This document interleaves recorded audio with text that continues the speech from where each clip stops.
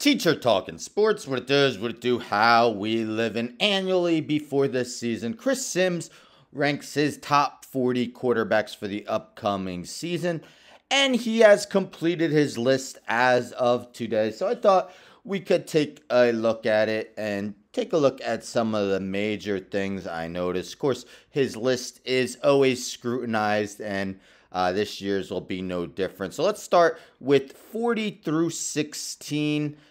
So we see the list ends with Jarrett Stidham. Maybe some notable guys who did not make his list include Aiden O'Connell, maybe an Andy Dalton with Carolina.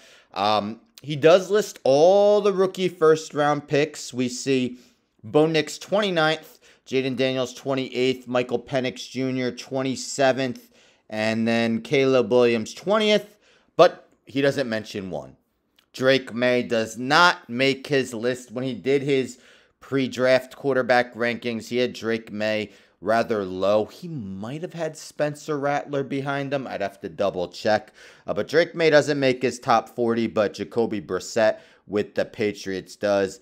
At 36th, man, if Deshaun Watson plays like the 24th best quarterback this season, he would continue being the worst contract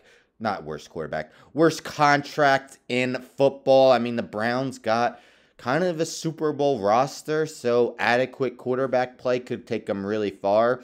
And the way they're paying Deshaun Watson, he should be top 5, not 24th. I'm a Giants fan.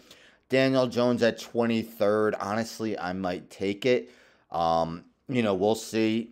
Malik Neighbors, probably the most talented wide receiver he has, with Darren Waller retiring, though.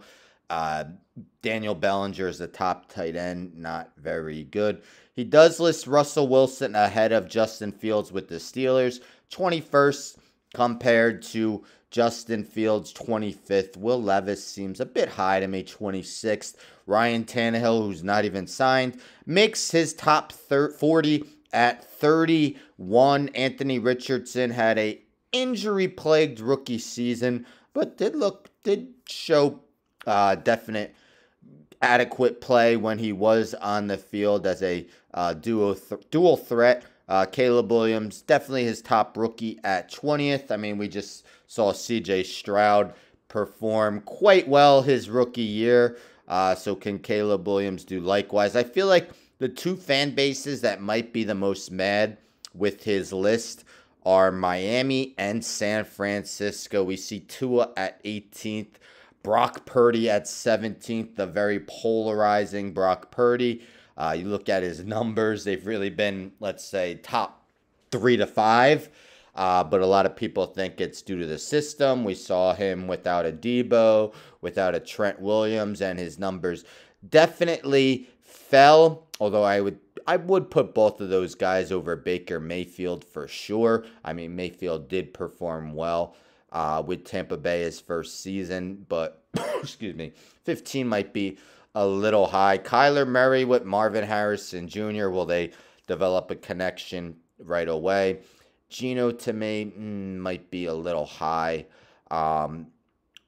Performed well last year, but not as well as 2022. Let's take a look at quarterbacks 11 through 14. He considers this the wild card. So Aaron Rodgers, 14th, man. Jets fans also are not going to be happy with that, but he's 40 plus, coming off a major injury. Kind of hard to speculate how well he will play. Jordan Love, 13th, might be low as to what he did last season. Kirk Cousins, 12th. Trevor Lawrence, 11th. Lawrence kind of with a disappointing 2023 season. Really needs to show out this year because they're probably going to be paying him a ton of money once they extend him. 7 through 10, so 8 through 10, awesome NFC contenders. Hurts might seem low. Did not play very well to end the season. Was runner-up for MVP in 2022.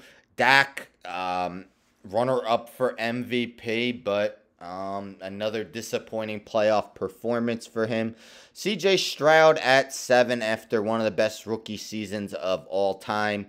And I can't argue Jared Goff in the top 10. Then his top 6, right here.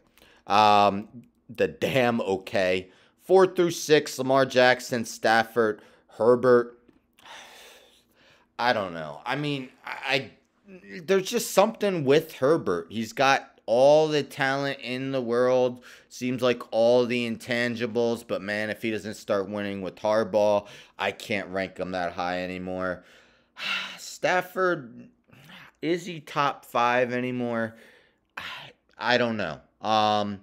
But who are you going to put above him? Maybe Dak, but you see what he does in the playoffs. I think Jordan Love was kind of way too low. I don't know if I'd have him top 5, though.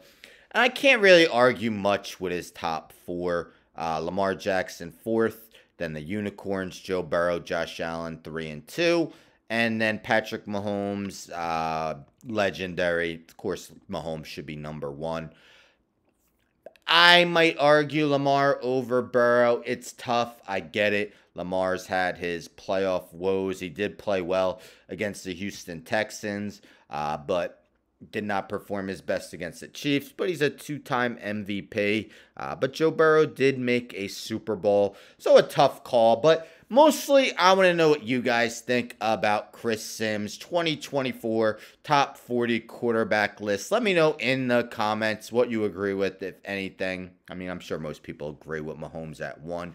Who did he most get wrong? Who should have been on his top 40 that weren't? I'd love to hear. Anyhow, don't forget to subscribe. Tell a friend to tell a friend to tell a friend to subscribe. Like the video, share the video, hit the bell for notifications. I'm out.